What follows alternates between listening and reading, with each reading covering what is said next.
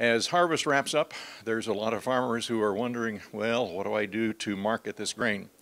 Brad Morrison is Director of Corn Procurement with Tate and Lyle, spoke tonight at the marketing club that meets every month in Assumption. And Brad, you mentioned that there are several factors that are really pushing and pulling on the market right now.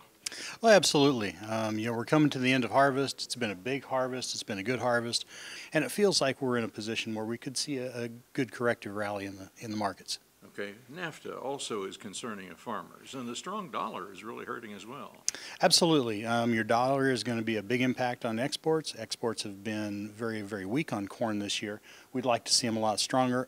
A stronger dollar is not going to help that at all. Now, how in that atmosphere and environment, how can farmers really do some logical marketing? I think the most important thing that a farmer can do is have a plan.